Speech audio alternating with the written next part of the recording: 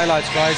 Fozzie, your analysis of the second half? I think, as Graham Arnold said, it was mission accomplished, and I agree with him. I think Travis Dodd was outstanding. So was Carney for me. I thought he was probably second best. And Mark Milligan did have an outstanding second half. His range of passing in the second half, just switching play, was even better than the first, was excellent. This was a well-worked goal. And I like when Carney just gets in these areas that are a little bit wider. You know, I just felt that when he was in behind people in the central area of the park, he's not so comfortable in there. He doesn't play things around corners, too many touches often.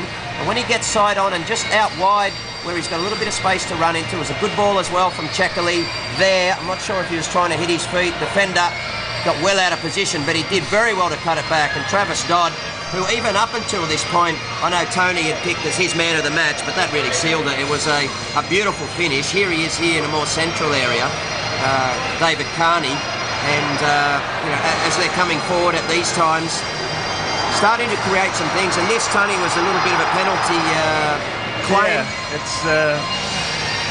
Would you give it?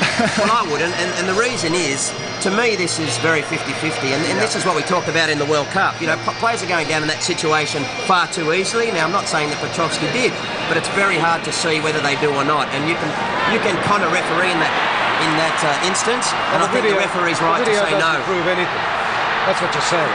The video doesn't prove anything. That's right. The defender's there, you know, and this is the goal, and Travis Dodd, look, he was put there by Graham Arnold because he had the speed of legs. The defenders had an absolute nightmare there and made the decision for him. I thought it was clear he was going to play the ball inside to Alex Brosk, who'd supported him. Like, just here he's about to play it. Defender says, no, well, why don't you go on your right and just, we'll have a foot race, see if you can beat me.